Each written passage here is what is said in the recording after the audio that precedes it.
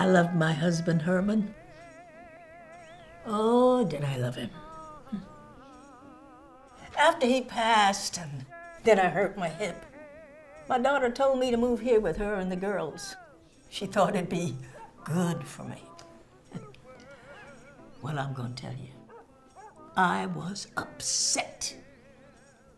I was a care worker for 60 years, taking care of elderly folks. And here my daughter is telling me I don't know how to care for myself. The only thing that convinced me was a call from my grandbabies. So I left Harlem and here I am in the suburbs. This neighborhood is too quiet. I'm from Harlem, honey, where music is in your blood. I just might lose my head. Last week, Regina and the girls and I are in the store, and a song comes on the speaker, you know.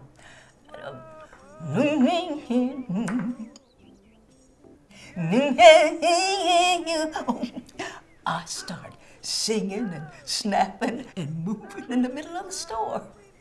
The girls are laughing at me, but I don't pay them no mind. With that music, I was me again. So this morning, I'm in here cooking and feeling so sorry for myself. And my daughter walks up to me, holding this little thing.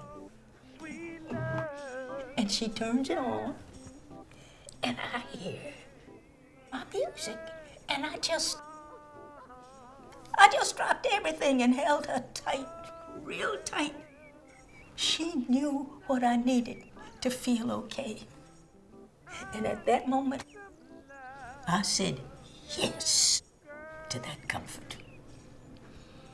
Now, I'm going to tell you, love is just as much about letting go as it is about holding on. Let someone else take care of us for a change.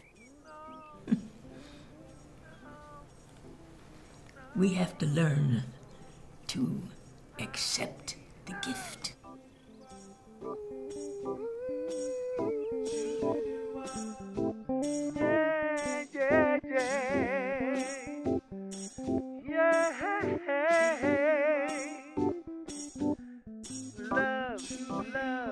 Love is what I need from you.